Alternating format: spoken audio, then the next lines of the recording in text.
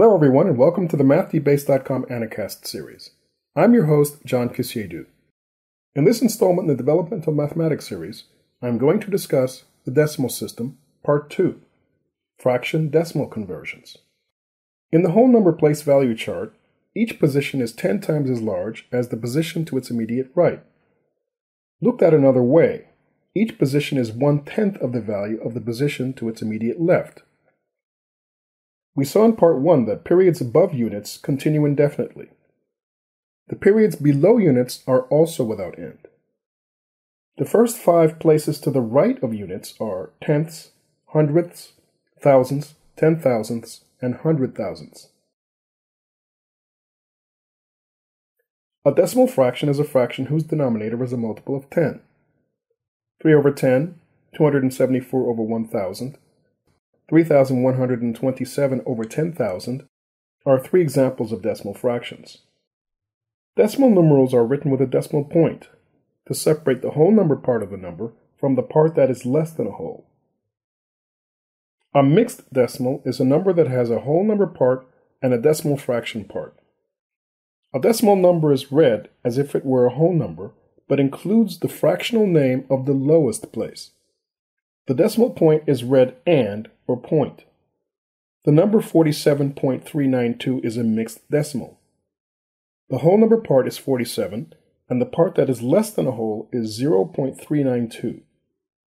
To write a decimal in expanded form means to write the number as the sum of each digit as a multiple of a power of 10, and or a fraction that is a multiple of a power of 10.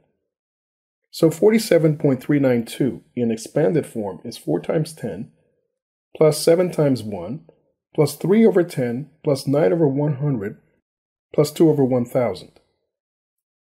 In this decimal place value chart, we have a rather large decimal number that runs into the billions on the whole number side and stretches to nearly as many digits after the decimal point. The number spans from billions to billionths. The number in the place value chart can be expressed in partially expanded form by writing the part that is less than a whole in expanded form.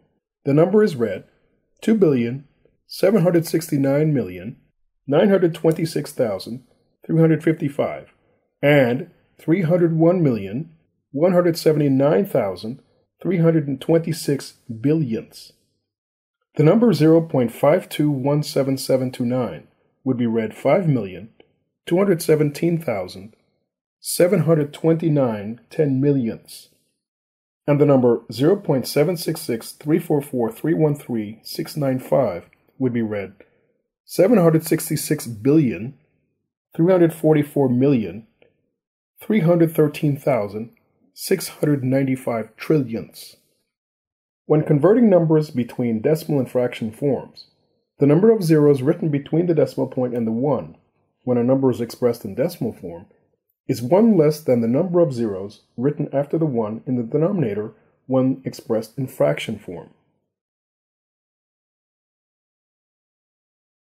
If we are given the 9 digits 3, 9, 6, 2, 7, 9, 1, 5, 0, and a decimal point, and asked to write the smallest possible number using only these 9 digits once, the procedure is similar to what we used in Part 1 for whole numbers. But in this case, we should place all of the digits in ascending order after the decimal point. And we get 12,356,799 billionths.